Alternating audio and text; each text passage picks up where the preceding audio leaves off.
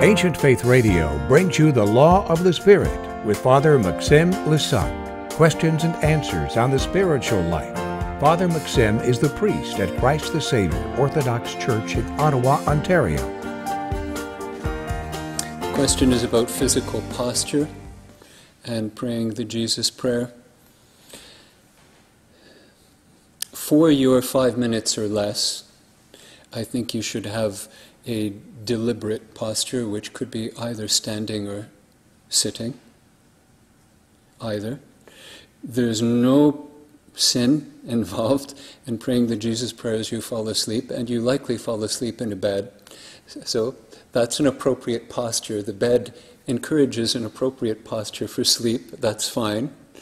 But for your intentional period of praying the Jesus prayer and your intentional period of devotional prayer, when you're praying liturgical prayers, ideally you should be standing or sitting in a way which is conducive to prayer.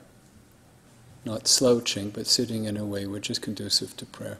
Historically, we know that in the Orthodox Church, the Jesus prayer was actually prayed by most monastics while sitting, actually, with the head inclined towards the physical heart. You don't need to do these things. But they use them very effectively. What I need to say about all of these things when we read about them is, remember, if they had an experience which was inappropriate, their spiritual father was right over there.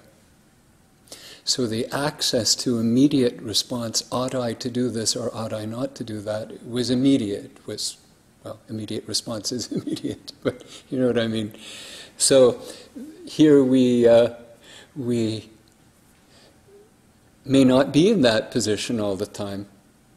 So I would suggest a more sober, conservative approach. Stand or sit for the dedicated period, and you pray the Jesus prayer on the bus, or you pray the Jesus prayer while you are falling asleep, or you pray the Jesus prayer, and some people probably do this at a very intense level when you're in the chair at the dentist. That's fine. You know, you can do all of those things. But otherwise, I would have a selected posture which you personally identify with prayer. This is the important thing.